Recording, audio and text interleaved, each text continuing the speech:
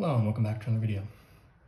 This problem we're asked to differentiate the function j of x is equal to x to the 2.4 plus e to the 2.4. So the first thing to notice is e to the 2.4 is just some number, it's just a constant, so the derivative of that is just going to be 0. So we can just ignore that and differentiate the function j of x is equal to x to the 2.4. So this is a standard power function, so our derivative is going to be the coefficient, which is just 1 in this case, times the exponent, 2.4, and then our new exponent is going to be 2.4, which is the old exponent, minus 1.